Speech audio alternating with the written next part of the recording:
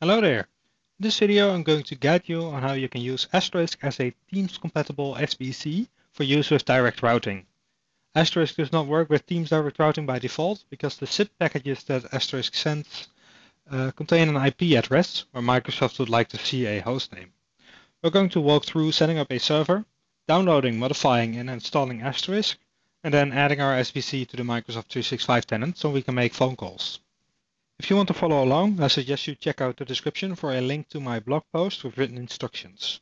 What you will need is a server to run Asterisk on, a domain name, an account with a VoIP provider with a phone number, and a free Microsoft 365 developer tenant if you don't already have one. This is a segmented video, so if you want to skip a step, you can check out the description for timestamps. Keep in mind that this isn't a production-ready setup and stuff might break. It's fun to play around with though, and it's a great way to gain more knowledge about voice over IP. Alright, that's enough talking, let's get started.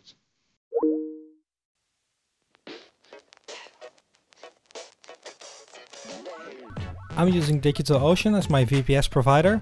If you don't have an account yet with them, you can check out the link in the description for a $100 credit. I'm going to pick Ubuntu and then the $40 option because that will speed up the video, but the $5 option is fine. For the location I'm going to go with Amsterdam. I'm going to select IPv6 and a SSH key. I'm going to leave the hostname default and then create the droplets.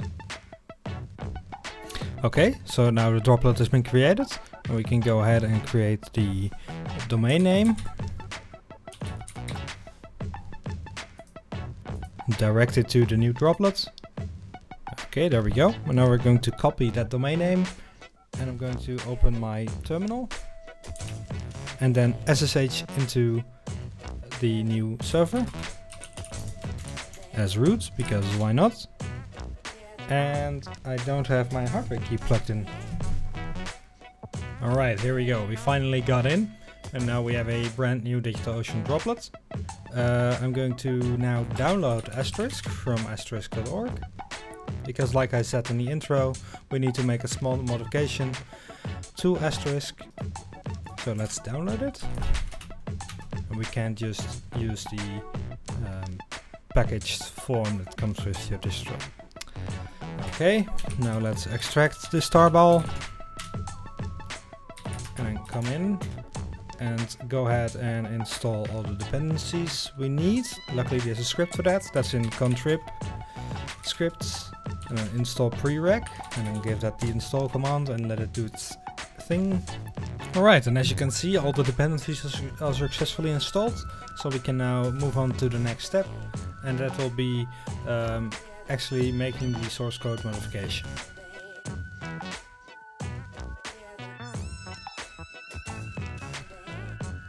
So the file we want to edit is in the res folder. And it's called res_pjzip_net.c. And we want to look for a statement that has to do with the external signaling address. Here we go. We'll come down a little bit here. We want to edit this line, the one that starts with pj_strdup2. And we want to edit the third parameter here. So make sure you leave the last parentheses, the closing parentheses, and then here you enter the string that contains the hostname of your SBC. So for us that's going to be teams-sbc.do.ox5e.eu. Alright, and we need to make this change a second time as well for the via headers. The other one was for the contact headers. So again, remove this and then hardcode your hostname.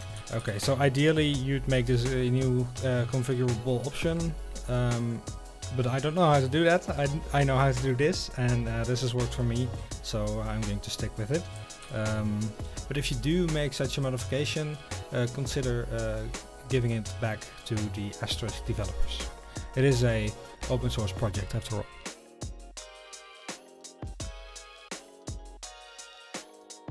Okay, so we can now check our build environment with /configure to make sure that our build environment is correct.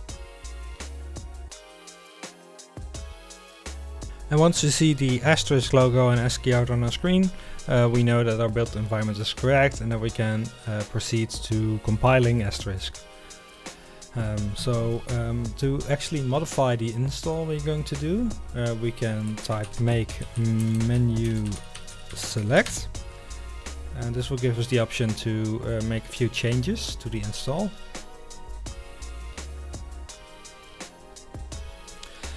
Alright, and I'm going to make a few changes. Mainly I'm going to add the Silk codec. This is the codec that Teams uses.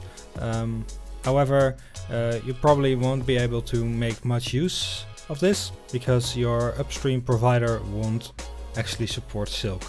Still, for experimentation purposes, it might be useful to enable this. If you don't use it, it won't be in the way. And then I'll come down here to the sound packages and get the sound packages in SLN16 format. SLN16, signed linear 16, is a format that Asterisk likes to compile from and to, or rather transcode from and to. So I'm also going to get the music on hold packages here in the same format, and the extra sounds as well, and then save and exit. And these sounds will be downloaded from the internet once we install. But I'm now going to compile Asterisk. I'm going to use 4 threads and watch it go. And this should take a couple of minutes, and then I'll be back.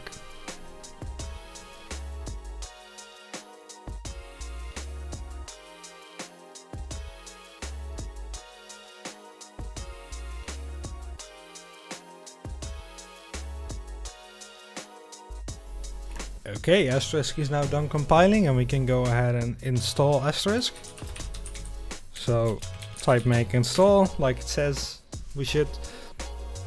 And this is the step where it's going to download all the sound files and put everything in the right place.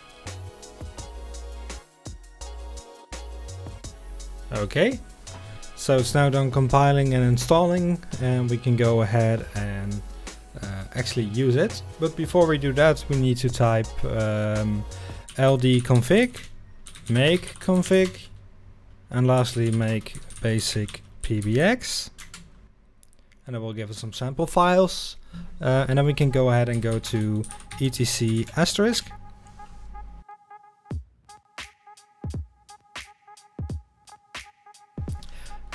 And we see a couple of configuration files there, and we need to edit 2 of these, mainly extensions.conf and pjzip.conf.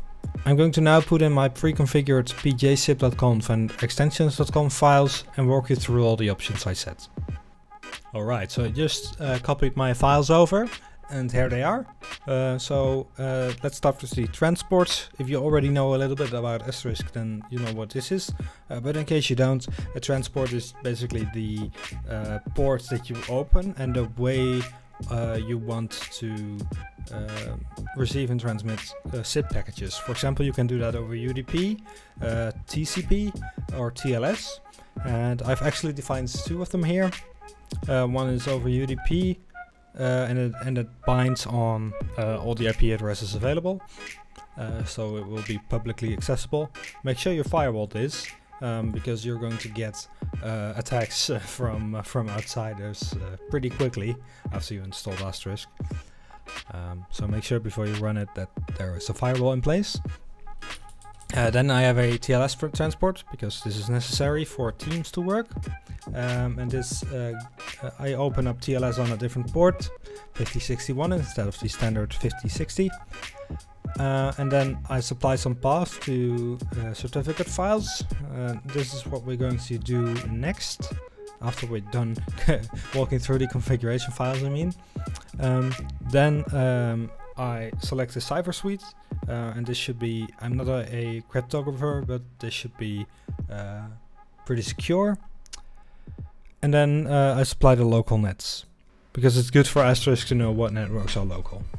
Then I'm going to supply an endpoint template. This is just for later use. You can ignore this for now or leave it out or whatever. Then I supply 2 endpoints. Both are going to use the transport TLS option. I'm going to put them in the context Teams. This will come in handy in the extensions.com file. Then I'll allow a subset of codecs. We're probably mainly going to use G722 and ALAW because that's what most VoIP operators and what Teams allows. If the codecs that are supported by your ITSP and Teams are not the same, but Asterisk knows a way to transcode between the two, it actually will. And that will cost you some CPU time. And if you have a lot of calls running through your Asterisk machine, then it will be really busy transcoding. So it's a good idea to make sure these codecs match.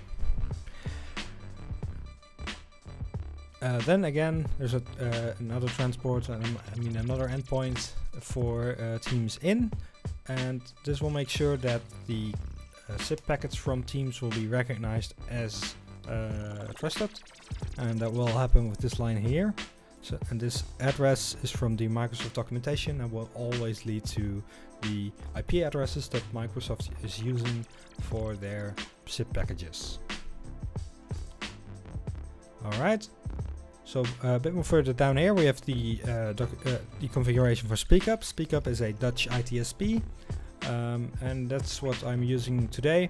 I'm using IP authentication with them, so that means that they know the IP address of this SBC, and I will receive calls directly from them on the supplied IP address, and when I send invite packages to them, they also recognize my IP address and will let the call go through.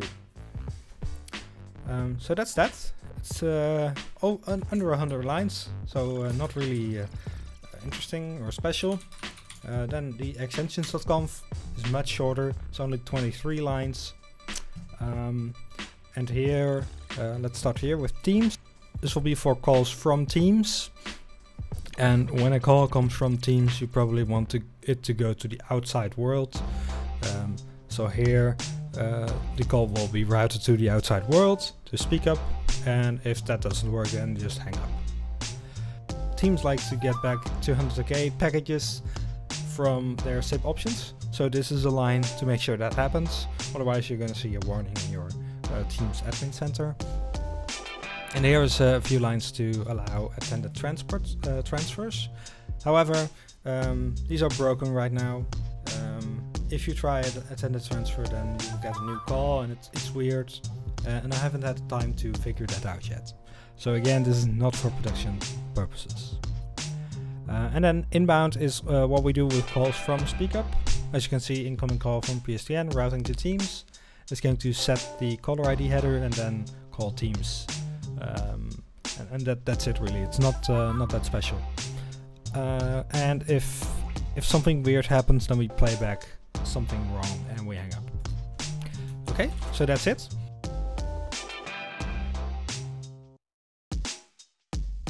Next up is generating the certificates for use with the TLS transport, and for this we are going to use acme.sh. Acme.sh is a Acme client, and this will help us generate the certificate from Let's Encrypt. So I just installed acme.sh. All the instructions are on the GitHub page of acme.sh, and they actually registered the domain name acme.sh. So you can type that into your browser and land on the correct GitHub page. It's really well done. Now let's generate these certificates. But before we do that, we have to make sure that the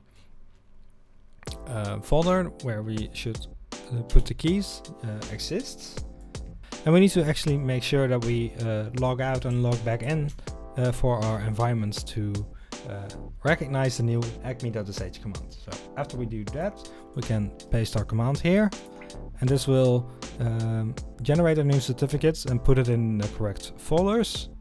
And to do the validation, it's going to spin up a temporary web server on port 80. So it actually did that before I could finish talking, so it went really quick. And we can now start Asterisk again. So systemctl start Asterisk. And then let's go back to the console. And as you can see, the contact Teams is now reachable. There's a round trip time of 670 milliseconds. That should become shorter in a bit. But it shows us that our TLS transport is working. So what we can now do is go to the Teams admin center and add our SBC. But just in case you don't have a tenant yet, I'm going to walk you through that as well.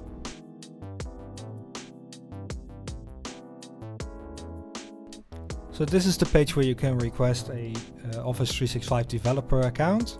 So I'm going to quickly fill this in with my information.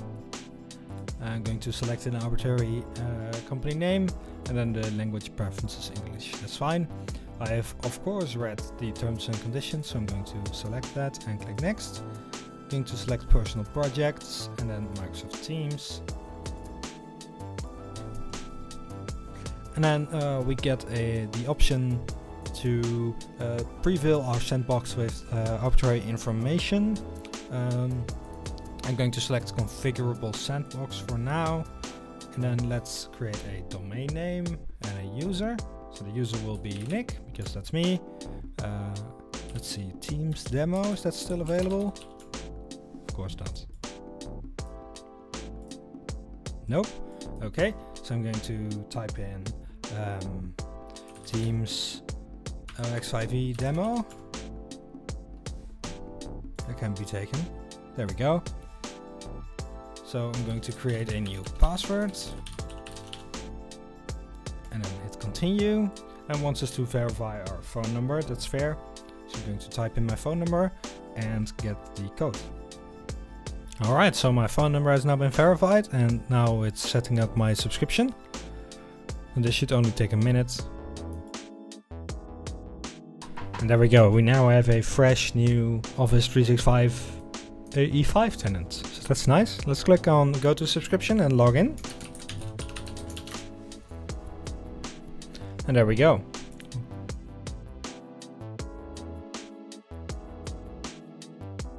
Let's go to the admin center. And then I'm going to click on show all, settings, domains. As you can see, there's no domains set up. What we need to do here is add the host name of our SBC. So I'm going to click on add domain. And then copy the domain name again. Paste it in here. Use this domain. It's going to load. And I'm going to add a TXT record to verify ownership of this domain. And this is really easy. All we need to do is make sure there's a TXT record that has the same name as our other domain name. So come back here and then type in Teams, that's SBC, that's the name. And I'm going to actually click on TXT, there we go, Teams SBC. And then the contents, and then click create records. That has now been created. So now let's click on verify to see if everything went well. Okay, so now asks us how we want to connect our domain, and I'm going to add my own DNS records because we don't actually need to add anything because we're not going to use any Microsoft services. So uncheck the Exchange checkbox and then click on next, and then it says domain setup is complete. Great. Next step is to create a new user that uses the new domain name here. So let's go ahead and go to active users and then add a user. I'm going to call this user the activation user. Here we go. Activation, and make sure that the domain is set to here. And let's type in a password here. And assign all the licenses because, well, it's a developer tenant, so it's free. Yay. Okay, so the user has now been created, and we need to actually sign in once as this user. So go ahead and copy the username here. And I'm going to open up a in private window and then go to portal.office.com.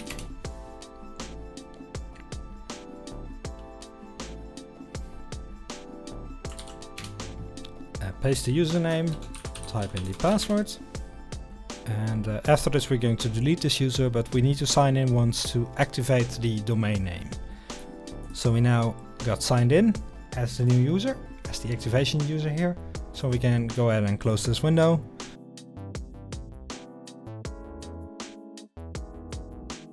And we're ready to add the SBC to our Teams admin center here, so let's log into that. Once we get into the Teams admin center, we can go ahead and go to voice and then direct routing. It's going to load some data and then click add, and then we can paste again the hostname of our SBC. So here we go. Going to enable this, and as you can remember, in the pjsip.conf we set the SIP signaling port to 5061, so that's what I'm going to set here. And I'm going to enable the P assorted identity header, and this is going to help with anonymous calling. So go ahead and configure that and click save, and if everything goes well, you see a green box, item was created, and we can see the SBC here. A few moments later. As you can see, the SBC has now been added to the Teams admin center, and the TLS connectivity state and the SIP option state are both active.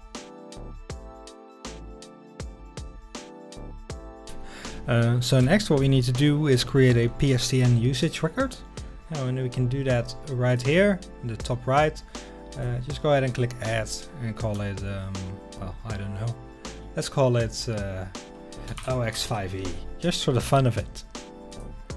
Then click apply, and we're done with that. And next up we need to create a voice route, so go to voice routes here. And actually we have already have a local route, but we're going to create a new one to make it simple. Give that a priority of 1, and then in the dialed number pattern fields type in \d+, and this is a wildcard. Let's actually give it a name and add our new SBC, apply, and add the PSTN usage records. Apply, save.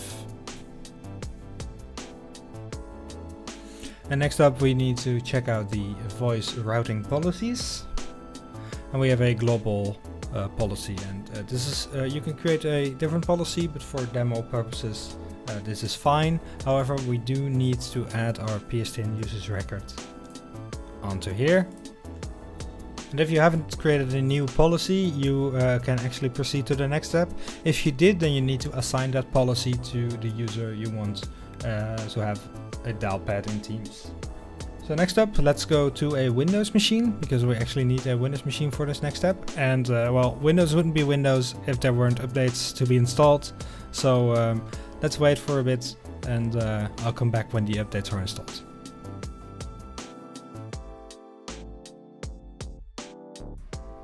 Okay, so we now have a Windows client, and we can go ahead and install all the necessary things and connect to our Microsoft tenant. And Teams, you're getting in the way, we'll come back to you later. So let's type set execution policy. Great. Tab expansion is great. Okay, and let's set that to unrestricted, because, well, it's a VM, we don't care. And then install module Microsoft Teams. And let's confirm that. And we'll confirm again by saying yes. And then we can import the module to our environment. Import module. Name is Microsoft Teams. Oops. There we go. And then we are ready to connect. So type connect Microsoft Teams. And we then see a login window, so let's type in our username here.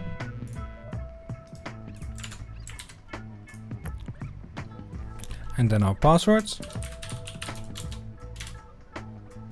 And then we can see we are connected once we get back the tenant ID and our own account ID. So that's great. Next up, we have to give our user a phone number. And the phone number you already saw in the extensions.conf file in our Asterisk configuration.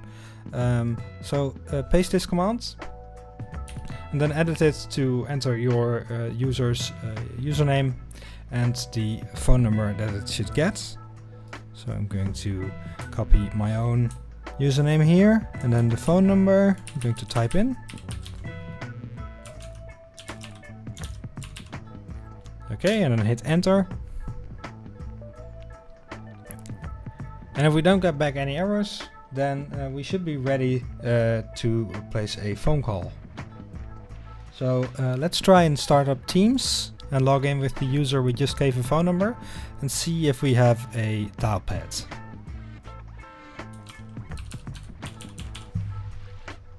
So let's hit. Hallo, je bent verbonden met de Speak-up testlijn. Maak een keuze uit één van de volgende mogelijkheden. Kies 1 voor een echotest. And there we go. We successfully connected to the Teams SBC. Let's now also try to make a call to Teams.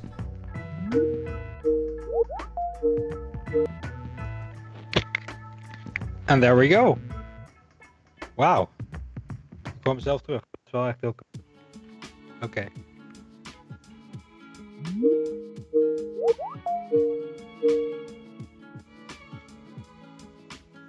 There we go. We can successfully make and receive calls with Microsoft Teams using Asterisk as an SBC. If you try this out for yourself, please let me know. If you get stuck, leave a comment and I or someone else may be able to help you further. Please like this video if you liked it and subscribe if you want to see more. Well, that's it. Thanks for watching if you have been. Goodbye.